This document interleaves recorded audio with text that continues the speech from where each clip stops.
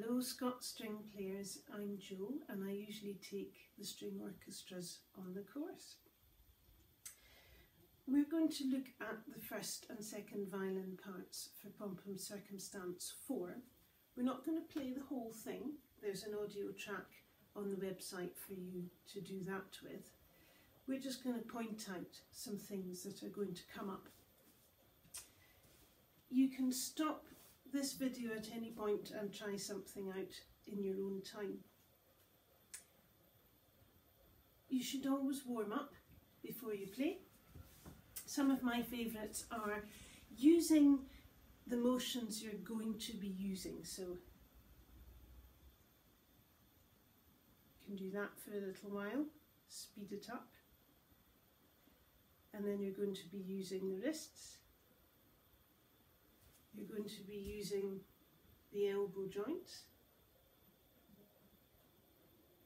and you're going to be using the shoulder joints as well. Ignore my bowing today, I've got a shoulder injury, which means I'm doing this. Don't do that. Keep your shoulders nice and down. Take a breath in and relax them. Okay. Here's an A for you.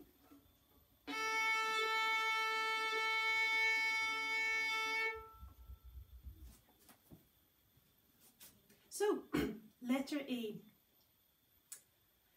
Allegro marziale, fast and martial or military, like a march.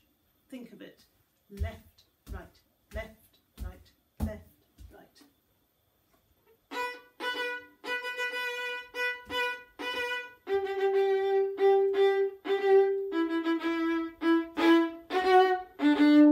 That's your rhythm.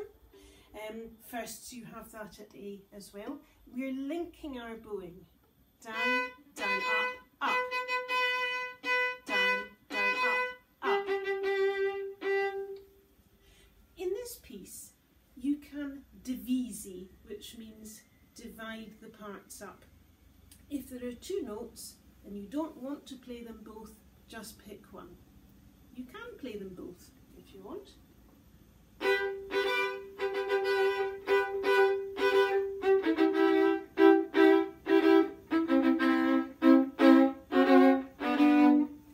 That's up to you. So, first violins, your part at A.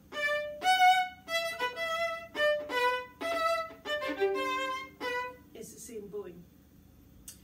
Beginning for first violins, you've got these pizzas. 2, 1.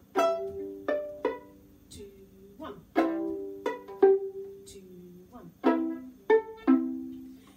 You can play all the notes if you want, or you can play 1 or 2. So you could go 2, 1. Just playing the top like that. For pits, both parts, when we learn pits, we usually grab the bow, we can have the thumb, or we can grab the bow and have a free hand. If you can, try the professional way, which is normal bow hold. Don't change anything at all, don't change the thumb.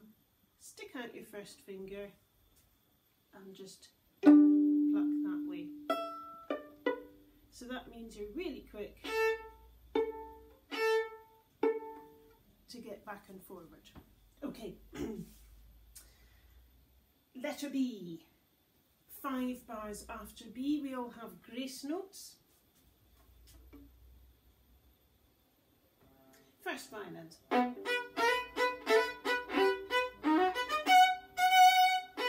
You don't have to do them, you could leave them out. But put them in if you can.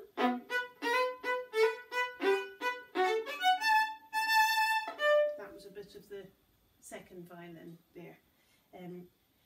These little arpeggios, they come up all over the place, or etc. Slow practice for these so you can really see what the notes are. Then speed it up. Ha.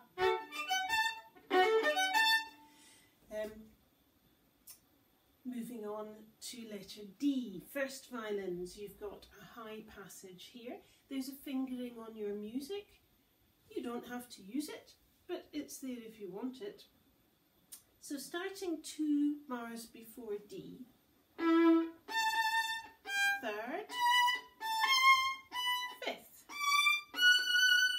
third again, first. So stuck together.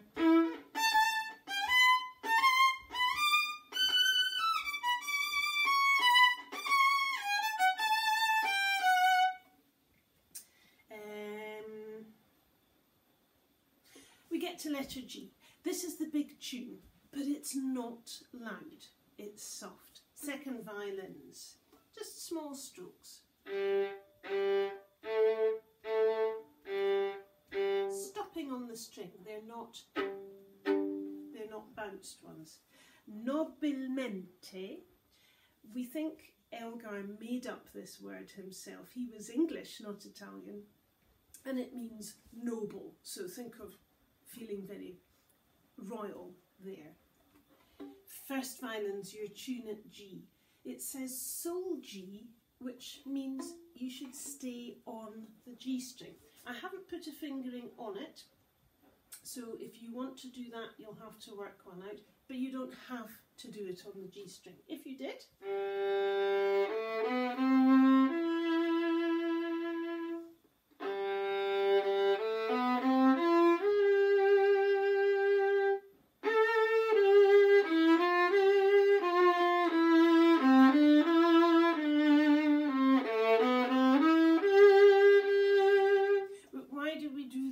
because it has a different sound to it, a more sort of closed-in sound. And professionals would go back to the A string at bar 95. They wouldn't go up there. Okay, but then at letter J, everybody gets much louder, the tune blossoms out. So second violins, you could do all of the notes in the chords.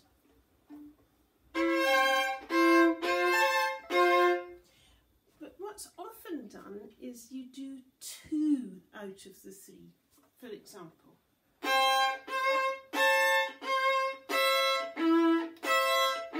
Or the bottom 2.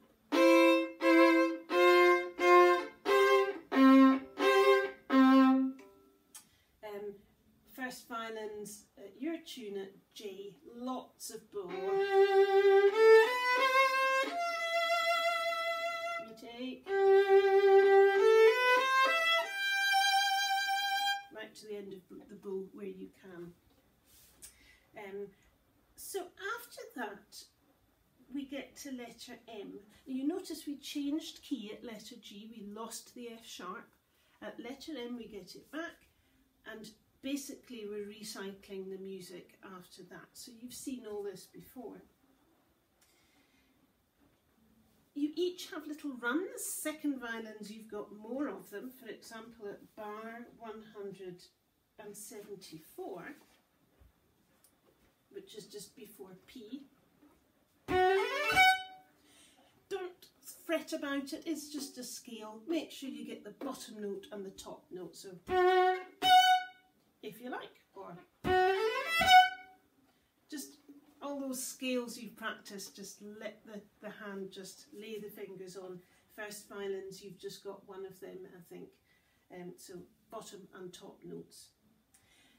So when you're playing, Susie will be conducting, and you take your style cue from her. She will show you where it's loud, where it's soft, where it's tender, where it's heart on sleeve, and that's really what it's all about. That's the most important thing.